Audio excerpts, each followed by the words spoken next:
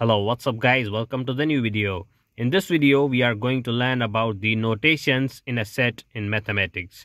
So for example, the first notation that we have is E. So E denotes elements. For example, we have the set E having the elements 1, 2 and 3.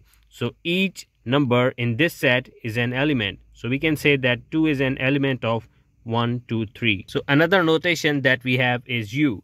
So U denotes union. It means combining the elements of two or more than two sets. For example, here we have the set A having the elements 1, 2 and 3, and we have another set B having the elements 2, 3 and 4. And we will combine the elements of both the sets, writing a new set. We can say A union B equal to 1, 2, 3 and 4. We can write one element once only. So another notation is this one. So this is the intersection. It means whenever we have two or more than two sets, we write the common elements and write a new set.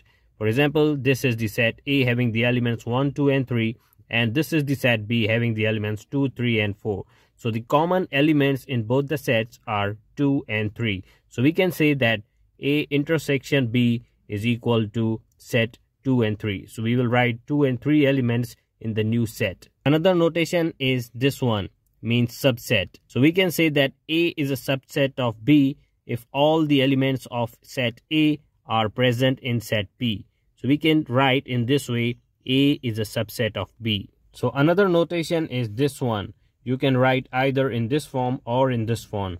So we can say that this is the empty set or null set. We can write in this way, A equal to, so we will not write any element inside the set. And this is the notation of not a subset, and this is the notation of not an element. I hope you understand. Thank you for watching this video.